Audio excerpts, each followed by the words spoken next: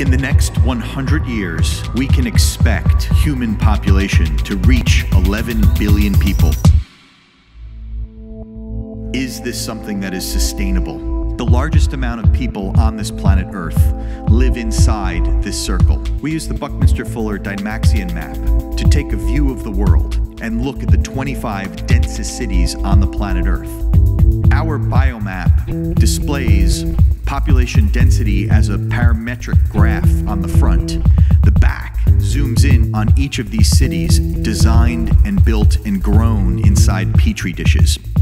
We chose colonies of E. coli as a method of analog computation. Population density was represented in two different forms of bioluminescent E. coli.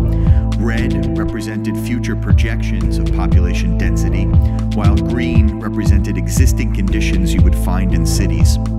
Biology is technology. We use the dilution method to show the range of densities of E. coli populations in each petri dish. Stencils derived from CAD files would shape the E. coli into specific geometries that would show or display the current conditions in cities.